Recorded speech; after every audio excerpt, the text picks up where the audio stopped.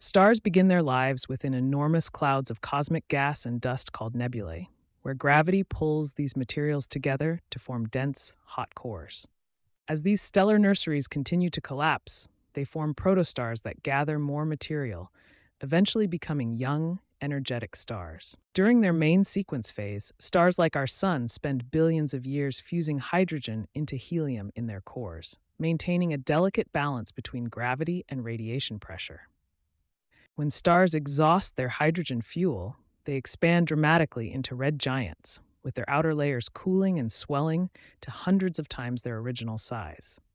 The most massive stars end their lives in spectacular fashion, becoming increasingly unstable as they rapidly burn through their remaining fuel. Finally, these giant stars explode as supernovae, scattering their elements across the cosmos and enriching the universe with the building blocks for future stars and planets.